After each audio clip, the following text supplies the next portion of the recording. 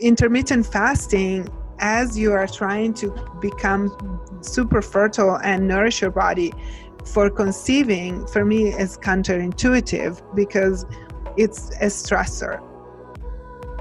Welcome to Get Pregnant Naturally, where functional medicine and natural fertility solutions will help you get pregnant and have your baby. Hey everyone, I'm Sarah Clark, and my mission is to inspire, motivate, and empower you. Most of all, I want you to wake up. So with functional medicine, we can discover what causes infertility and eventually reverse the condition. Today, I'm welcoming Vivica Menegaz to the podcast, and we're digging into whether the ketogenic diet can boost fertility. Vivica is a certified whole food nutritionist, health blogger, published author, a prominent thought leader in ketogenic and Paleolithic diet and lifestyle practices, as well as one of the world's leading voices for a food-based approach to healing.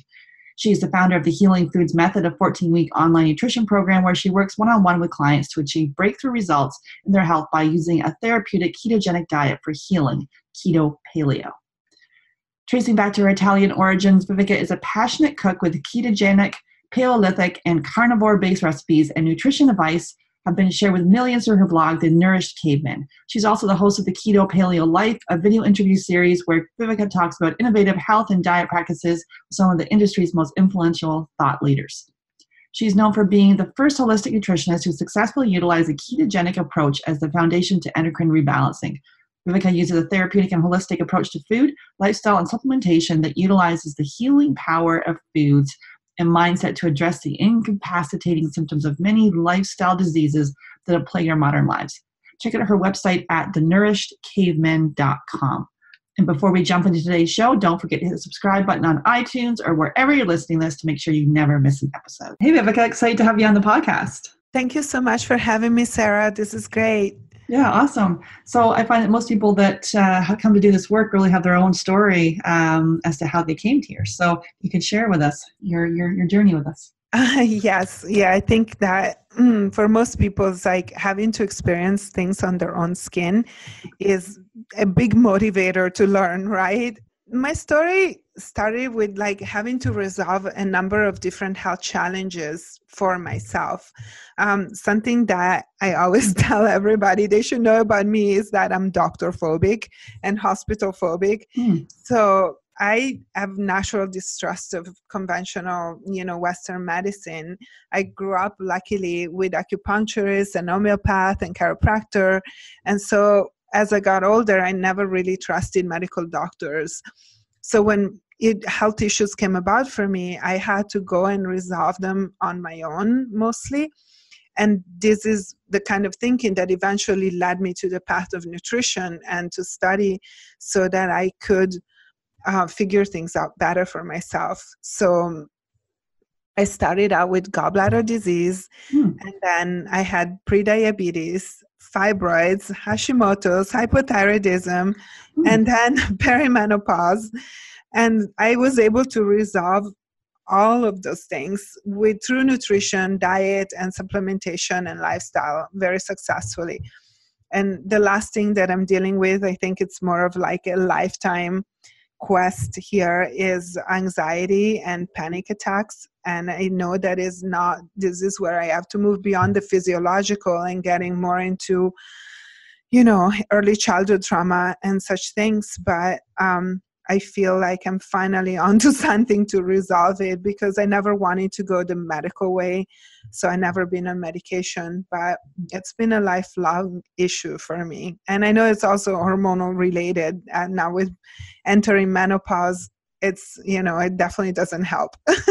Absolutely. And we see that time and time again. We've done episodes on this on the podcast with functional diagnostic nutrition practitioner that I work with, Brandy. So she struggled with anxiety for years and then later found out she had celiac disease and still is, making changes to diet and lifestyle to help with that. And a lot of people we work with infertility have been on anti-anxiety medication. And then as we make these changes to their diet, these panic attacks and anxiety seem to lessen. And then, yes, digging into using emotional freedom technique and hypnotherapy and those sort of other different modalities, because sometimes the diet piece can get you to a good place, but then there's still other things, just say the emotional traumas, and to deal with that. Yeah, absolutely. And, nevertheless, that gave me a really good foundation because I feel like, I got an excellent foundation on how to handle the different physiological aspects of healing. So it's great because, it really helps me work with my clients and be successful in my work with my clients. Absolutely. Love that. So let's talk about the therapeutic ketogenic diet. Obviously, like right now, keto is all the rage. I think I think when I was doing a bunch of calls back in February, every single person I talked to on the phone, I started keto. I started keto. So it's all the rage right now. But so how is therapeutic ketogenic diet different than just the keto diet? Or is it? So, a therapeutic version of the ketogenic diet is basically a way of eating that's designed for healing. And it is based on keto macros. And also, for me, keto adaptation is a really big part of it. But it's a diet that is not like written in stone, but it's evolving. It's constantly evolving, and it's evolving for the person who's doing the diet. So, it's more what I would call a lifestyle than a diet in itself. But I base the beginning for me. It's always starts with keto adaptation. So that's the ketogenic part, and then the therapeutic part is my ability to adapt that to the individual needs, and also really basing it in what you eat and using nutrient dense foods and processed, fresh, organic, mostly cooked at home, staying away from, a lot of processed and packaged things. And also for me, it means no dairy because, I specialize in rebalancing hormones in my keto practice. And the dairy over and over seems to be something that just does not fit in the parameters that I want for healing.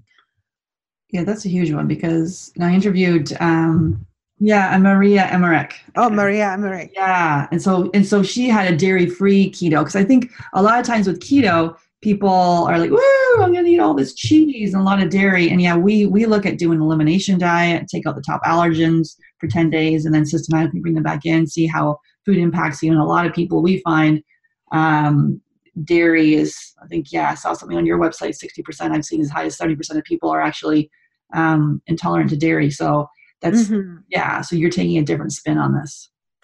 Yeah, and it's not even about intolerance. For me, it goes beyond that because about the dairy, like, yes, it's pretty evident if you're intolerant, then you want to eliminate it. But what about people that are not having direct symptoms to the consumption of dairy? There is something bigger. There is more going on in there than just like the food intolerance. Yeah, that underlying inflammation that maybe sometimes people are like, oh, I brought back in dairy and I didn't notice anything. Well, especially in this case, if you're trying to get pregnant, that there's a sign of something else is off. So, okay. And so the therapeutic ketogenic diet, anything else you'd like to share on that? It's just like really eating to feed your body, to nourish your body, and to get the biggest advantage that we can get from a diet, from a way of eating. So for me, it makes evolutionary sense. I am, big on human evolution and how we evolved through different ways of eating to the point where we are now. And also, again, is always to get the optimal out of what we can get from our diet and lifestyle so that we can feel the best. And, I use it in my practice with patients. So I know that I would never be able to get the results that I get with my clients if I didn't use the diet as the foundation for their health. So we start with the diet as the foundation, and then we do all the other nutrition practices, supplementation, and detoxification. But the diet is definitely the platform that we rely on for all the improvements and the changes. Absolutely. And for some reason, people think, what you place on your fork doesn't matter and come to the diet piece last, like the absolute last place, which, where I'm with you. We look at it first. And I guess if it's too scary to look at it first, then we would look at mindset changes to help. Like we run a mindfulness fertility series, so helping with mindfulness, because it could be, especially with infertility, going through so much heartbreak and stress and like triggers wherever you go. And then we're going to say, hey, let's change your diet. It could be too much. So potentially that could be the gateway. But yeah, we always start with diet too. Yeah, I agree with that. And so what exactly is ketosis? So ketosis is a metabolic state. So we are used to come from the glucose sugar burning state, like so that we are taught in school that glucose is necessary for life and we burn sugar for energy. So we need to consume carbohydrates because that's what we need to survive. Well, that is incorrect. And we actually have this like really cool secret almost program like that lays dormant in our body. And it's like an evolutionary program that has developed through our evolution to prevent humans from just dropping dead of starvation within 2 days of not being able to consume sugar. So what happens is that when we restrict carbohydrates, meaning something you would do like back in the hunter-gatherer days, especially in winter, where there was no vegetation, no fruits, no supermarket, to sell you your veggies. And only food that we would have had access to were like preserved meats or fat or animal products. So basically zero carbohydrates. What happens is that our body does not store carbohydrates for more than like what's enough for 2 days of survival. So what would happen after those 2 days if we didn't have a plan B? We'll just drop dead, and so our body has the ability to shift. And once the carbs are not coming in, then all the sugar runs out and your body shifts automatically and starts producing what are called ketones in your liver. And the ketones are metabolites. They're very similar to glucose in the shape of the molecule. And so they're specifically designed for our brains. The main ketone is beta-hydroxybutyrate, butyric acid, and that is the one that can get used by our brains to serve as an energy source. So when in school they tell you that your brain can only use sugar for energy, that is not correct, because our brains can adapt to use up to 75% ketones. So when we restrict carbohydrates through the diet, this is when we can cause this state of nutritional ketosis. And the body starts using fats for fuel, ketones first, and then the adaptation continues. So we start being able to burn the ketones, and then we can burn free fatty acids. And there are a number of adaptations that happen in the body, but we optimize our ability to burn fat for energy, basically. And so with the intermittent fasting, and so is this recommended for women that are trying to conceive? Are there any issues with that? We talk a little bit about intermittent fasting. Well, for me, intermittent fasting is bundled up with keto a lot of times. And for me, they're not necessarily two things that need to be bundled together, because there is the ketogenic diet and ketosis and keto adaptation.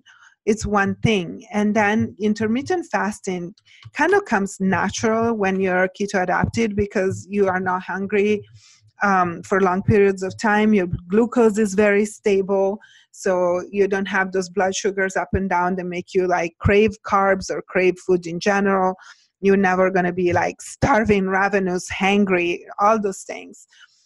So it comes easier to like maybe skip a meal and go a long period of time without eating. So that's what intermittent fasting is.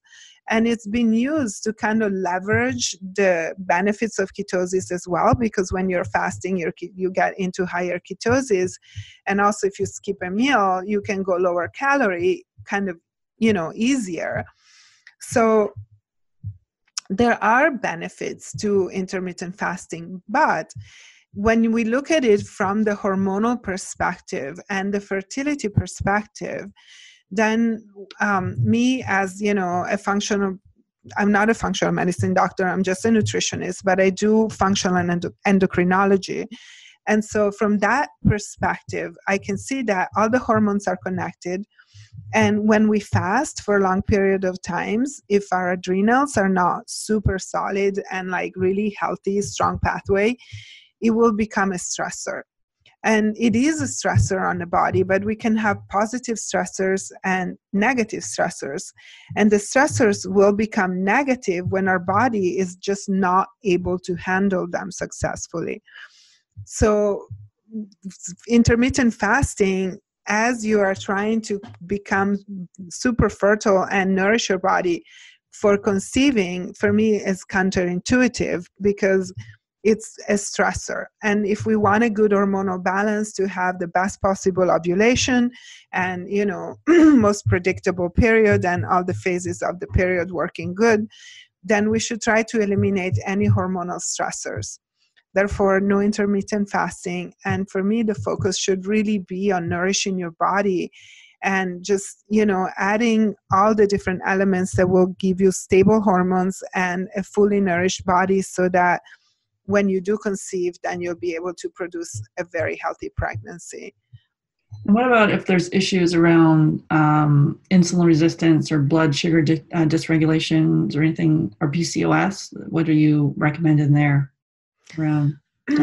There's probably, I would, in the ideal world, what I would do is to get a patient to resolve those issues before she tries to get pregnant. Mm-hmm. Because, I always try, I have had, many fertility patients, and I know that that's just the ideal solution. It doesn't always work in reality, but at least to have a 3-month period where a woman can work on her own personal health before she tries to conceive.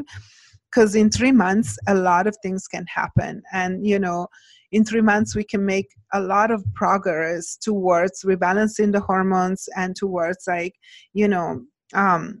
dealing with PCOS, cleansing the body, and also rewriting the DNA, which is for me one of the most important parts of why do we prep for fertility? It's because we want to give our baby, our progeny, the best possible chances to be a healthy individual. And if we do the right prep for a minimum of 3 months, then every single cell in the DNA can be rewritten. And so we get the best options to transmit a healthy DNA to our children. Yeah, epigenetics, it matters. It's hard, especially when you've been on the journey for so many years, and then we're saying, let's take that's not a break, but it's a pause to look at this. Mm-hmm. A lot of times there's a lot of pressure, especially if someone is it doesn't matter really to me how old someone is, because everyone that comes that's dealing with infertility, they're past the time when they want to have their baby. So there's always this increased pressure, and then saying, hey, let's take 3 to 6 months to focus on this. It's really going to impact your preconception health, your postpartum, your baby's health. It can seem like a lot, but actually, again, it's a short window in the grand scheme of things.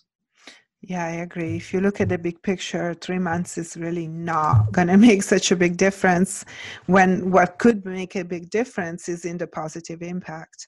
Mm-hmm, absolutely. And then as far as issues with keto for fertility, so you talked about the fasting, which you wouldn't recommend.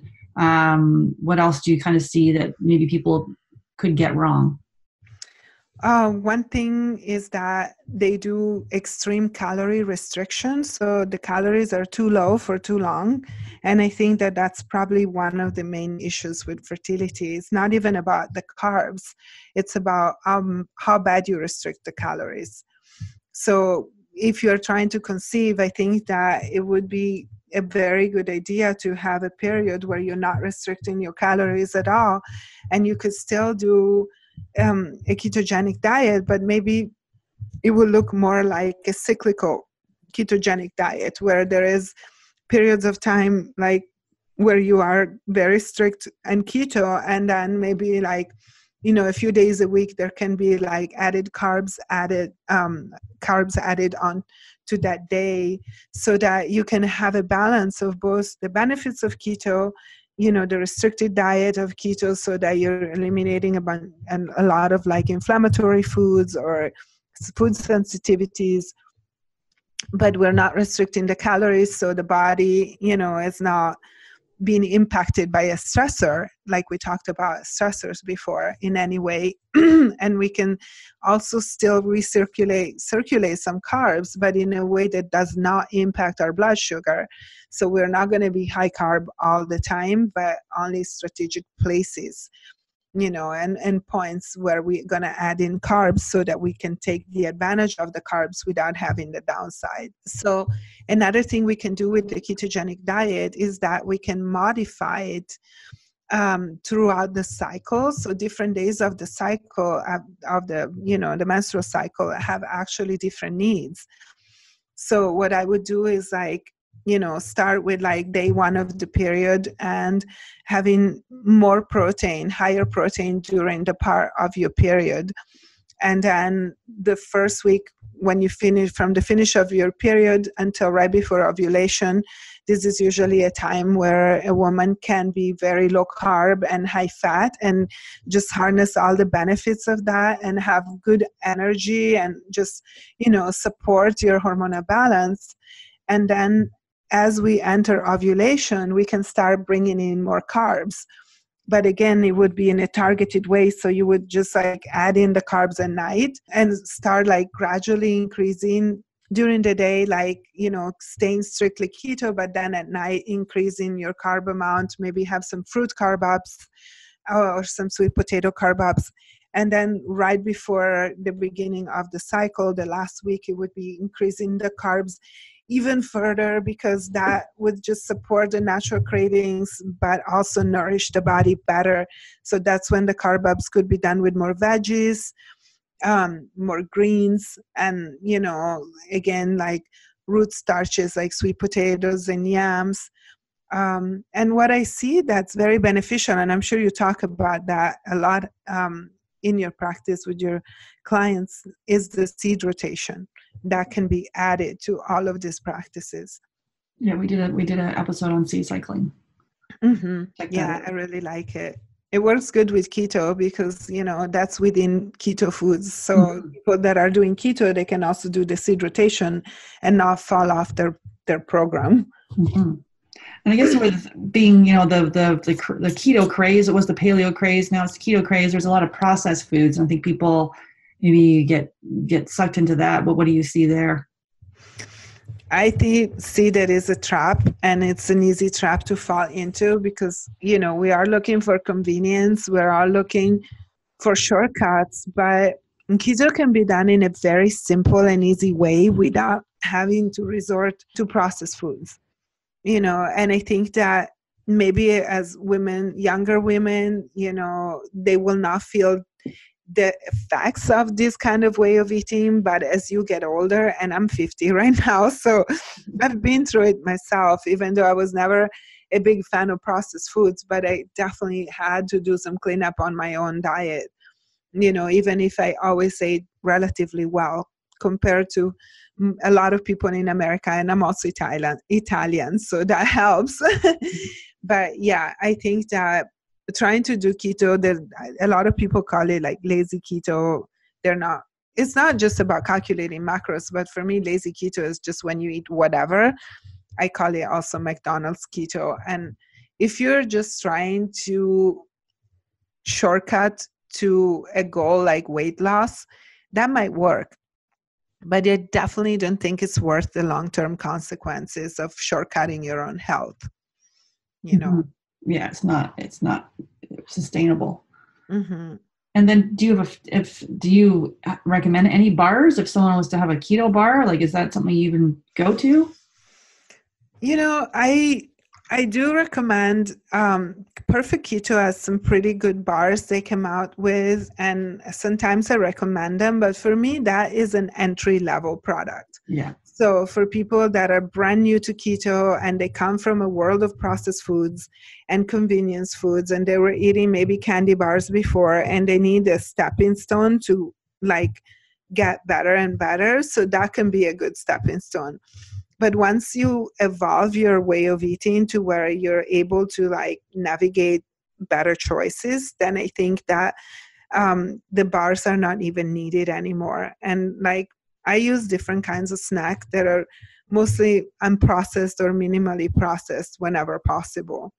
Absolutely. I know I was in Costco the other day. I like literally 2 huge rows of bars, and Costco's coming out with their own keto bars, and it was like, holy Right. cow, what's going on Yeah, here? Money, money, money. I know. Everybody's jumping on the bandwagon. Exactly.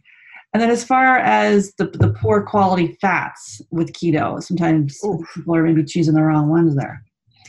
Yeah, fats are really important, especially when your diet is like 60%, 70% fat. I have a video that I did, I think 4 years ago or more, when I first started keto. It was one of my first videos on YouTube, and it's about quality fats for keto. Mm-hmm. Because from the very beginning, I saw how easily people could get misled and just think like, oh, I can use any kind of fat. So I could be using canola oil and get my fat from that. And not just that, Sarah. When 4 years ago, I went to a keto convention for epilepsy. Mm. So it was, for untreatable seizures and babies with untreatable seizures where they use a ketogenic diet. And the kind of products that were sold at that convention made me literally like grow white hair, because they were all based in like absolutely terrible fat. There was canola oil, there was safflower seed, like hydrogenated oil in baby formula. Like, I was like, are you kidding me? This is what keto is? Like, no way. So that's what got me really motivated to speak about the quality of fat. These days, what I recommend is like mostly animal fats, more than even like everybody's like coconut oil all day long. But if you think about it, coconuts don't grow here, most of the United States. We have to import them from other countries. And, it's not just about the sustainability. It's just we're not really evolved eating that much coconut oil, even though it could be a good fat. It's still a vegetable oil. And me personally, I think that the best oils for cooking are animal fats. So beef tallow or lard, or, other animal fats like chicken fat, schmaltz. You can make it yourself and it can be really delicious. So I think that it's better to use animal fats, and then you can use butter and ghee, but I prefer ghee if somebody is even a little bit like intolerant to dairy. Mm-hmm. I use a lot of ghee and I really like it. It's one of my favorite cooking fats. Yeah, I haven't gotten into the animal fat cooking. You're just buying that at your local Health food store? Yeah. Or Amazon. Like a number of companies are actually coming out with different fats. Let me see which one is the Epic from the Epic bar. Oh, yeah. Okay. They just sent me a sampler of their new cooking fats, and they're pretty good. What I do, a lot is that I buy extra fat ground beef, which I use as my ground beef. Sometimes I have the butcher mix it with like a little bit of heart meat or liver, so that I get the benefit of the organ meats and you don't really taste them. Oh, that's a good idea. Because I literally went and had liver. I'm like, oh, I gotta have some organ meats. I had it and I forgot that I just cannot stand it. So that's interesting to mix it. Okay, sorry, go ahead. Yeah, so when you hide it in your ground beef and then you season it, you really won't taste it. But the beef is so fatty, like, because I have them add like a bunch more fat and then ground it for me. Mm-hmm. So it always leaves a lot of drippings in the pan. And so I use those to cook my other stuff. And so I kind of like stack things. So where I'll cook the meat first and then I remove the meat and then I'll cook my veggies in the fat that is left by the meat. And I personally don't eat pork, but I used to eat pork. And when I ate pork, I always saved every little bit of bacon fat, like scrupulously, so that I can reuse it. And then I would use that for cooking. So back in the old days when my grandma used to save the fat, she would like keep it in this little thing on her stove. And I remember being just so disgusted by this little thing. But like, how do you keep it then? And that little thing on the stove. I'm like your grandma. Back in the old days of grandma. Okay. Yeah. Well, it makes sense, right? Okay. Good. But you don't keep it too long because I'm constantly using it. Yeah. So like I have like maybe a little jar of it, and that jar like constantly gets filled and emptied because I'm using it all the time. Your grandma if I have extra, I'll put it in the fridge. Okay. But Grandma used to use the old Campbell's soup tin can, so that would not be recommended. So you have a little no, glass container then, do you? yeah, I Yeah. think glass Okay. would be better. Okay. Yeah. So beef tallow, lard, chicken fat, Mhm. yeah, to add these into your diet, which we recommend this as well. But I'm still on the coconut oil side of things and avocado oil. But yeah, Mhm. definitely giving some, and then Epic. So I'll check that out. That's awesome. Um, okay. And what about some too many sugar alternatives with keto? Yeah, I've done really, see, that's again, is like the keto bars. That's a stepping stone. Because when you come from a sad diet and Mm-hmm. there is a lot of sugar in everything, especially a lot of processed foods contain sugar, it's really hard to just wean yourself off sugar from one day to the other.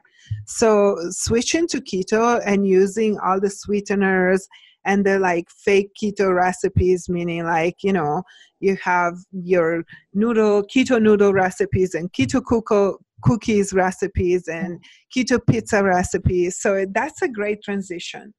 And so I think that the sweeteners really belong in that transition place. But then once you refine again, and that's why a lot I talk about the evolution of keto for long term, because I don't think that sugar alcohols are very healthy for the body in general. Mm-hmm. So I think that naturally evolving out of consuming them so much is a good place to be. And again, we can always have a keto treat or a fat bomb or a keto dessert. There is, of course, a place and time for that. But here we're kind of infringing a little bit into the territory of emotions where, Mm-hmm. as women, we tend to emotional eat a lot. And then is it keto emotional eating better than just sad diet emotional eating? Yes, for sure. It's, at least you're going to use better products and it's with better results. But then there is a point where I think we really need to look at those patterns and like go to the bottom of like that emotional eating. Is it hormonal? Is it trauma related? Is it, something that's going on in your life? So why are we doing that? And, address that point. Exactly. Instead of stuffing it down with food. And what's your take on Swerve? Because that seems to be a big key. Like I literally went to my health food store. I'm like, oh, here's big bags of very expensive Swerve. Mm-hmm. Swerve is erythritol, is a sugar alcohol. It's the one that, like, I did a video on that too, by the way. Okay, yeah. Your listeners are interested in seeing the details. It's on my YouTube channel, Vivica Menegaz YouTube channel. But so at the beginning of keto, I did kind of like an in-house study with my clients where I had them test their blood sugar and their reaction and their gut reactions with a number of different sweeteners. And erythritol was the one that tested the best. Back in the days, xylitol was still really big. Now it's barely used anymore because now there is monk fruit that is mixed with erythritol, and that seems to be much better for everyone. But when of all the different things we tested, erythritol was the best one for both blood sugar spiking and gut reactions, so having an impact on your digestive system. I still don't think it's the best thing to use, especially in large quantities, but a tablespoon here and there won't kill you. It's just use common sense, right? Yeah, if you go into the big bag of it, making all your treats with Swerve, yeah, maybe that.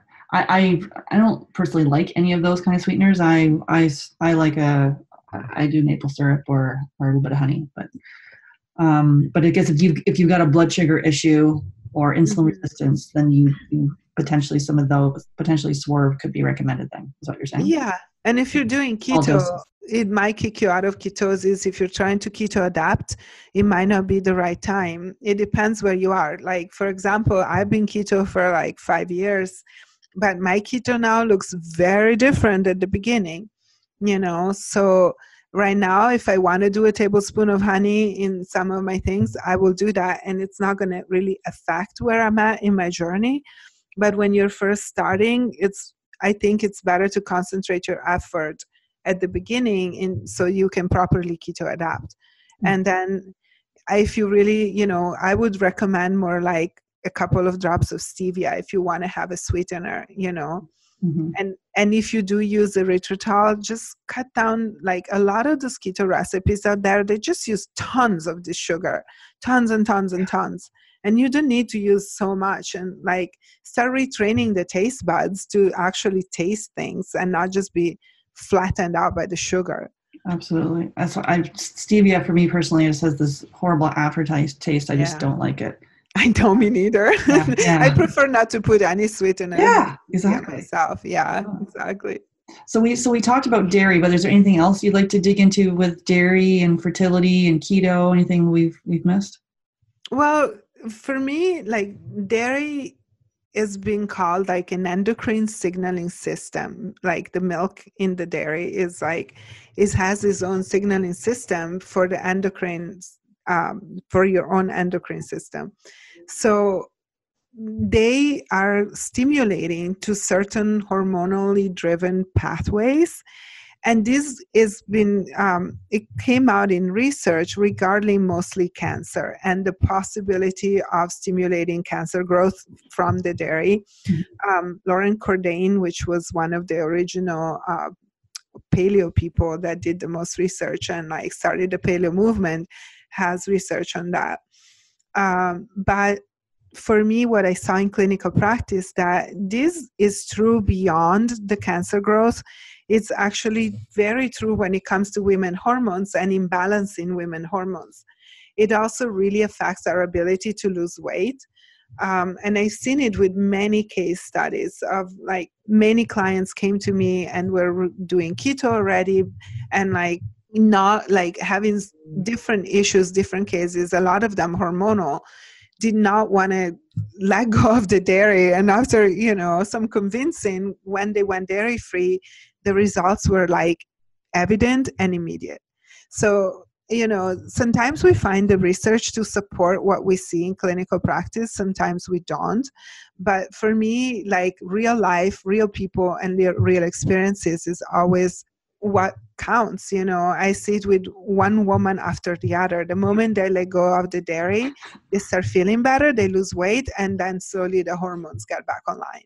Yeah, absolutely. And if and many people over and over again say to me, but I can't give up the cheese. Yeah. That's probably what's causing the problem. It's like the thing that you're like, no, I can never give it up. Absolutely. Your health will be restored. Mm-hmm. And it might take a little more than just the dairy, depending on how severe your case is. Mm-hmm. But it is a big indicator. When you're like really attached to a food or really addicted to a food, most likely you're sensitive to that food, and that food is not helping you. That's what we say. What do you have for breakfast? If the thing you have to have for breakfast, is it the yogurt every day? Is it the 2 pieces of toast with peanut butter? That could be what you're intolerant to, kind of your go-to thing in the breakfast. I heard that a little while ago. I thought that was kind of interesting because I used to have all sorts of yogurt all the time. Yeah, I have a dairy intolerance. Yeah. So male factor infertility, how can keto help there? For men, once they have determined, first of all, they should get checked and determine that they don't have physiological blockages or physiological issues that are, really the thing that's happening. But otherwise, once that is passed, if it comes to just like getting the body to be healthier and the hormones to align, then for sure keto provides the raw material out of which the hormones are made, number one. So the sex hormones are made of cholesterol, so we need to have enough fat in our diet. And then I think another factor that's important is that through keto, we lower sugar consumption, so we lower insulin resistance. And because the sex hormones and insulin are very closely connected in both men and women, it's another factor that is going to help us, is supportive of the solution that we want to get. Sometimes it takes more than just one factor to get where we want to get, but like having such a diet that's really supportive of the physiological processes, it does make a difference. Mm-hmm. And then, so digging into the adrenals, ovaries, thyroid, how can keto help with that? So Adrenals, ovaries, and thyroid is like the triad, the main triad of the endocrine system, and they're very closely connected. So for me, there are a number of ways that keto can help. The number one is it eliminates stressors, especially like for the adrenals. It eliminates the blood sugar up and downs. So that's a big stressor on the body. So that's a big thing towards adrenal support. When we go keto and your blood sugar is stable, then that one stressor of blood sugar up and downs is eliminated. Then again, it provides the raw material for all the hormones. So when, we start ketos, a lot of people come from the old way of eating, which was low fat, and years of yo-yo diets and low fat. So keto becomes really nourishing for the body, and it can only be supportive to all the different adrenal pathways, hormonal pathways. Another good factor is that it detoxes the body from the food sensitivities because it is an elimination diet. Mm-hmm. So the cleaner we do keto, the better of an elimination detox diet it is.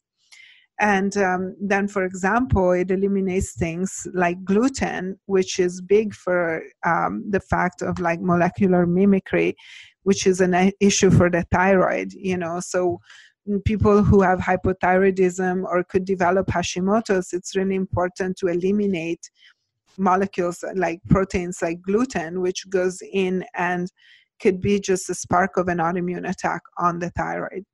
So again, at the end of the day, it's really about eliminating stressors and adding nutrition to your diet. Yeah, we recommend for anyone really trying to conceive, men and women, to go a minimum of dairy and gluten-free for 3 months. And really, if you're to fast track it, look at the elimination diet. We had Dr. Tom O'Brien talking about how gluten impacts both male and female fertility, and also Dr. Sarah Ballantyne talking about Hashimoto's and hypothyroidism, and looking at the AIP diet as well. So yeah, definitely gluten is a top one. And I think people kind of get that a little bit wrong, where they go gluten light, which doesn't work. So to go 100%. Yeah. On that. Gluten is like a switch. It's either on or off. Yeah, exactly. Especially at the beginning. You might become tolerant of some gluten at some point, but first you got to clean up. And it takes a minimum of 3 months to get all the gluten out of your system. So it's really important. Sorry, go ahead. Go ahead.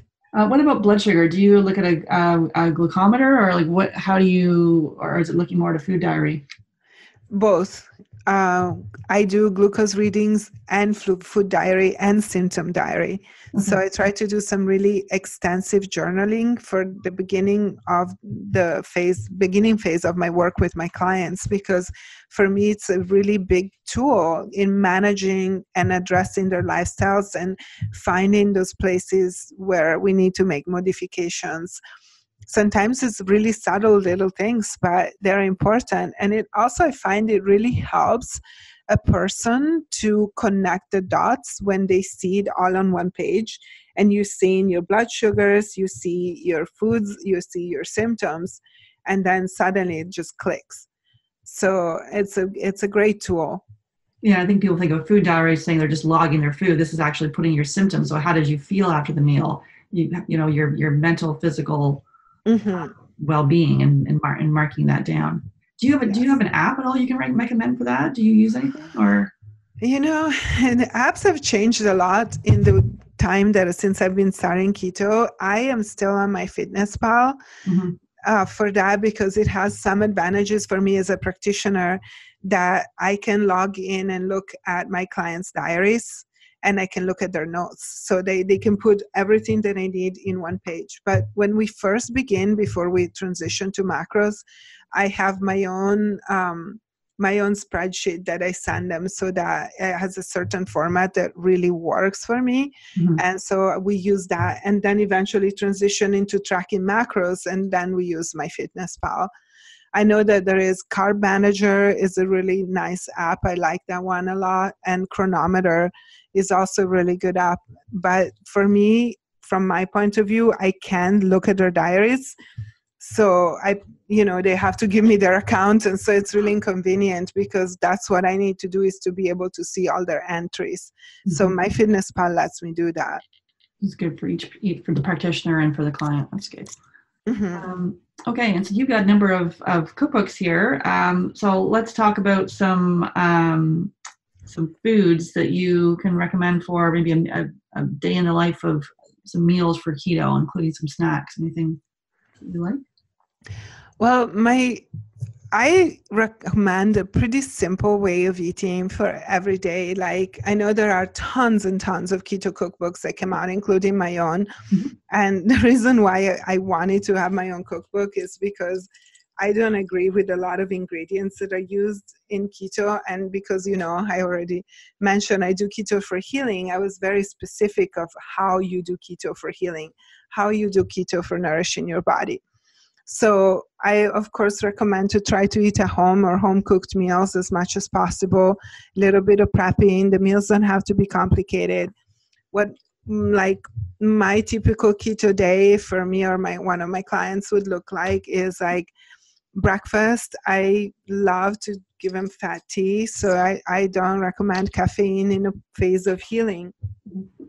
So I use decaffeinated teas, but still can be mixed with fat and with collagen and, different things that you can put in there to make it really like nourishing and healing.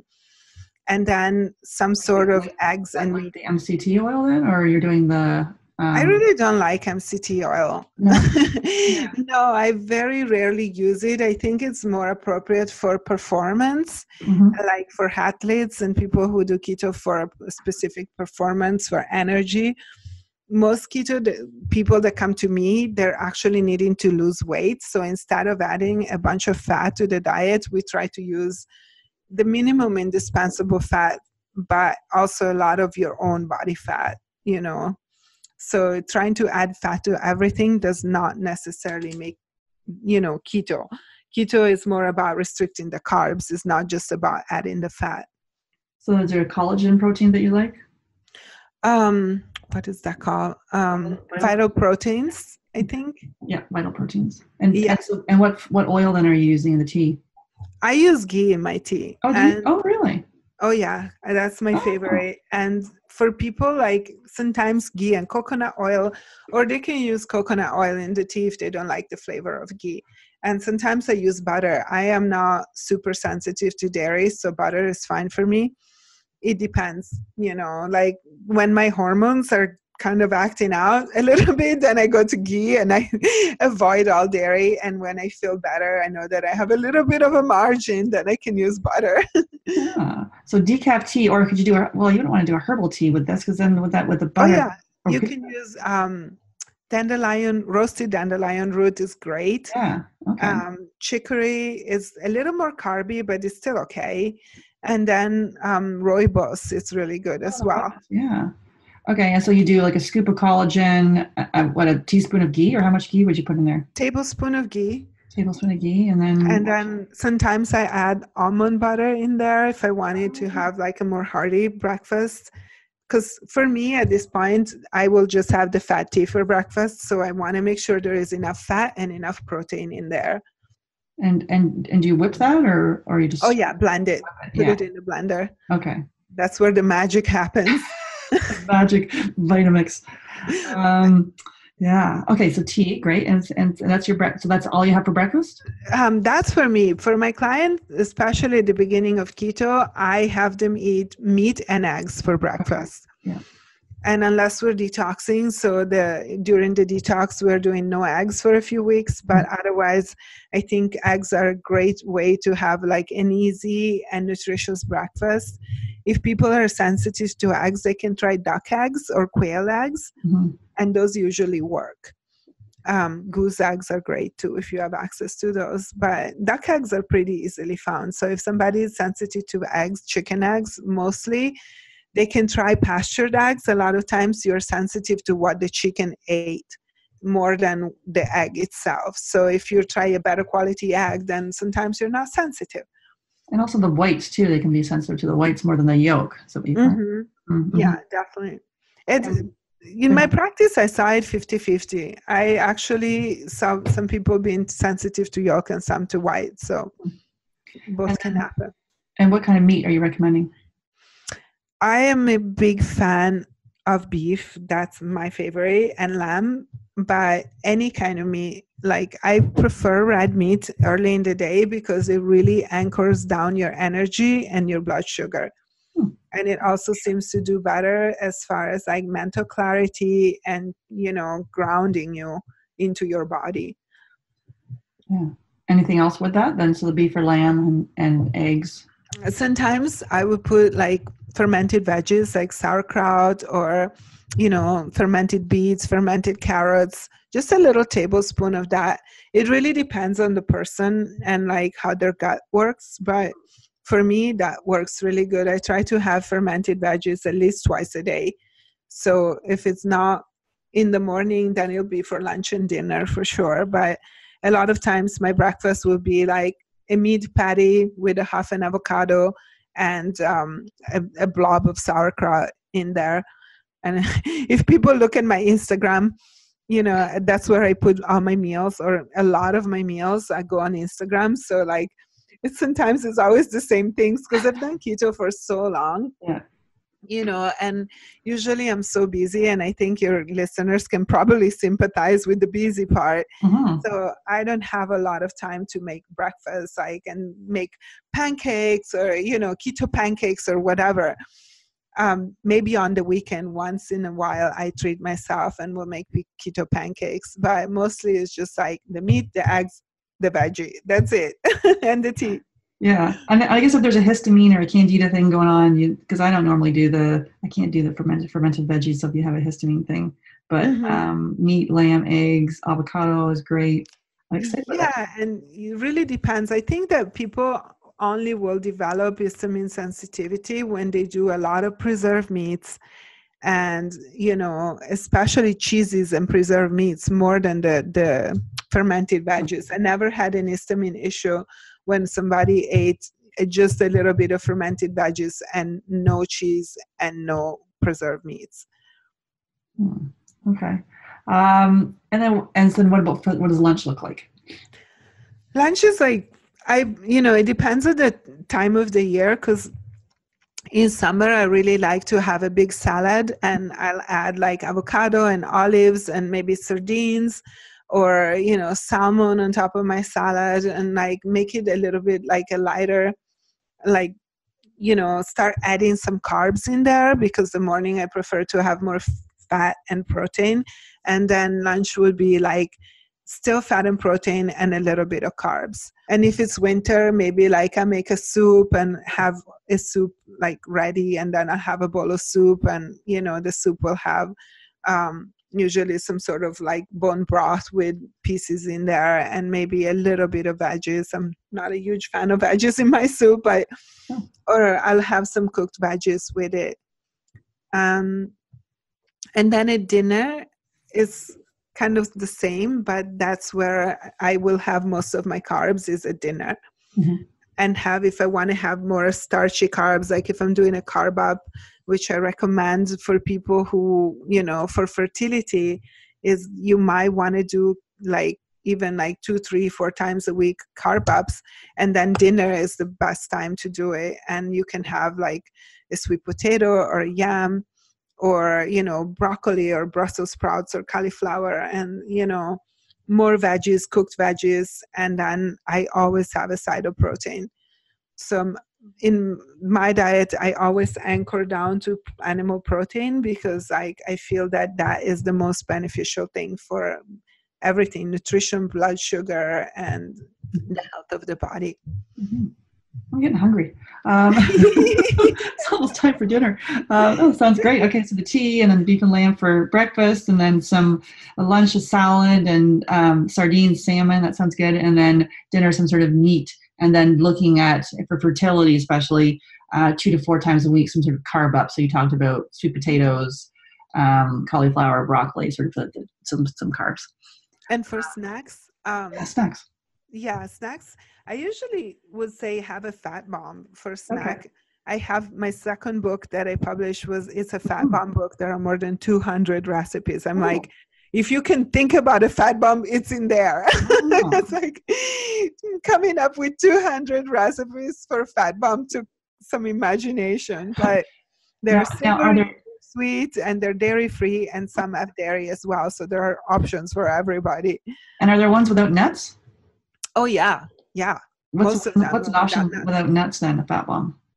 I have a few savory fat bombs where I mix like boiled eggs with a fat of choice. It can be coconut oil or butter or ghee. And then something like capers or just curry or olives, chopped olives. And then you put them in the blender and then you make these little balls and put them on a little like silicone cup or a little paper cup, kind of like a candy. But they're savory and they make great mini meals. Or you can stuff avocados and bake them. I love to bake an egg inside an avocado. I have like 7 different versions of that. Some are with cheese, some are without it. The publisher wanted dairy, so I had to do dairy for that book. Oh, that sounds good. And what about a sweet one for people? Panna cotta. That was like my favorite. It still is my favorite dessert in the world. I'm Italian, and panna cotta is like cream and gelatin basically and vanilla. Yeah. It's very simple, but it can be so exquisite. And I still think that after making 5 million versions of like keto panna cotta, I still have not got it to the point where like Italian panna cotta is, but I have like 10 different flavors of panna cotta, savory and sweet. And what would be a keto one? Because I'm envisioning the dairy one with all the sugar and everything. So what's a keto panna cotta? Well, you can just use a little bit of sweetener, but a little sweetener goes a long way. And you can do a cream panna cotta with dairy cream, or you can use coconut cream. What else did I use for it? Almond milk, and like add in like some sort of fat, extra fat. So there are a lot of little tricks you can do, but they're not hard at all. And then you just blend it. Is that what you're doing?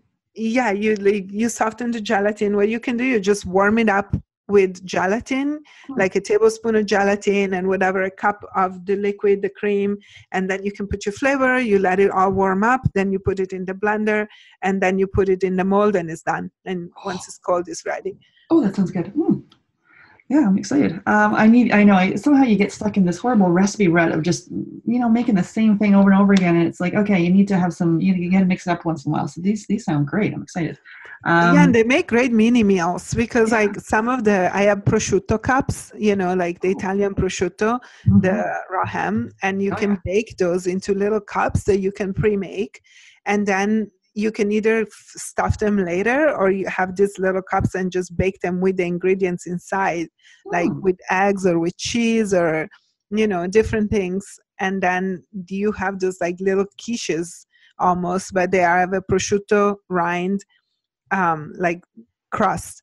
And then inside is all the melted yumminess. And those are so good. Yeah, and you just use the little silicone cups. Then where do you Amazon or something like that? You can use those or just the muffin tins. Those were great. Yeah. Okay, great, awesome. Okay, so so we'll link. It's actually, what's the name of your new book? I don't think I have that in your bio. So the latest one is called the Keto Paleo Kitchen, and it's on Amazon. And then the second one was the Big Book of Fat Bombs, which is also on Amazon. Awesome. And so is there anything that you're obsessed with right now? We'll do a link to your book, but anything you're obsessed with as far as a book, a website, an app, a documentary, anything you just are loving right now?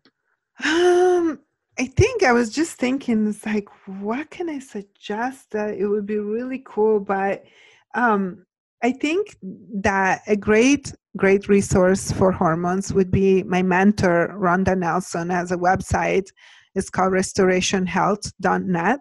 And she has a lot of 60-second videos. And she's the hormone guru. Like, I learned everything from her. She doesn't work with individual clients anymore. Now she just teaches to practitioners. But she has taught me so much. And she has a lot of good information there, a lot of good videos. And a lot of the stuff that I talk about with my clients, in my videos, in my podcasts and everything, I learned from her. So I had to give her a shout out because she's an amazing, amazing practitioner and doctor. So that's Rhonda Nelson, Restoration Health. RestorationHealth.net. .net. Okay, great. And any success stories anything that pops out for you? I'm sure you got lots that you'd like to share. Yes, I do. I have a good fertility story. Mm-hmm. And so this was a patient in her early 30s, and we'll call her Mary. But she already had 2 children, and then she had developed diabetes 2. So she had extremely high insulin resistance and had been trying to conceive for a couple of years and could not. So when she came to me for fertility, because she wanted to have her 3rd baby, but I found out that she was toxic with heavy metals, and then her insulin was really bad. So she had, her blood sugars were consistently high, but it was not even the blood sugar, it was really her insulin resistance at the receptor level. So we work together. My program that I work with most people is 3 to 4 months. And so we went through the program, and I made her promise me, like I do to all my clients, that they're going to try to not conceive, meaning have protection while they're on the program, especially during the detox. We don't want to make a baby while your toxins are flying everywhere, But it was not even a week after we finished the program, she was already pregnant. Oh, jeez. So it was just like right at the exit of the program, and she had a beautiful baby girl and great, easy delivery. Like she could barely make it to the hospital. The baby was already out. And really healthy pregnancy. So that was one of my favorite success stories. And I get to see the pictures of the babies growing up. That's wonderful. That's awesome. And yeah, I had another patient a couple of years ago. She couldn't even make it to the end of the program, and she got pregnant. And so I was like, now I make them promise me that they have to use contraception at least until we are done with detoxification. Because again, it's that thing, the 3-month thing that we're talking about, where you can completely redesign your DNA. And in 3 months, a lot can happen. Absolutely. Why wouldn't you want to have the best possible outcome and just invest a little bit of time? Absolutely. Great. Well, thanks for sharing those. That's awesome. Okay. And then you've got a free download here for the listeners. So what labs to ask your doctor about hormones, and they can get that at the Nourished Caveman, caveman.com/podcast. And what will they learn in that download? Well, there is a lot of confusion sometimes about what labs we need to look at what hormones. So I just wanted to list for the different things that we want, like thyroid, adrenals, or sex hormones, what are the best labs to order and why. So people can go to their doctors with those and give them a list and say, I want those. Or they can have a functional medicine doctor, or they can come to me if they need to have labs run and they don't have a practitioner. And also, I'm offering a discount on my lab report calls, so that if somebody already has labs or needs to run labs, they can get a consult with me at a discounted rate. Oh, great. Do they have to, is there just mention this podcast, or how would they? No, it's just by going through to that link that is a page for the podcast, is the nourishedcaveman.com/podcast. And then they just click, there are, big clear buttons. Get a download, get a consult, awesome. And more. Yeah, so definitely check out the nourishedcaveman.com/podcast.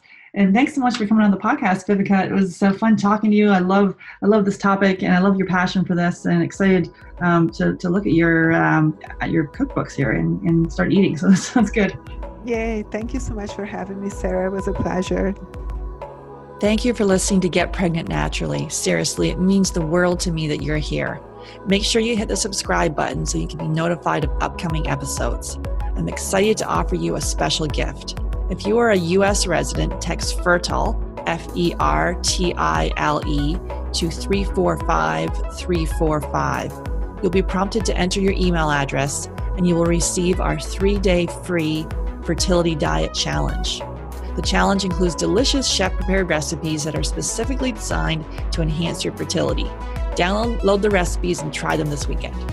For U.S. residents, text FERTILE, FERTILE, to 345-345. For non-U.S. residents, go to www.fertilitydietfreebie.com to access your special gift. That is Fertility Diet Freebie, FERTILITY, Diet, DIET, freebie, FREEBIE.com to access the 3-day free fertility diet challenge. And I love this quote by Dr. Mark Hyman. He's the medical director of the Cleveland Clinic Center for Functional Medicine and the chairman of the Institute for Functional Medicine. What you find at the end of your fork is more powerful than anything you'll find at the bottom of a pill bottle. Thanks again for listening. Until next time.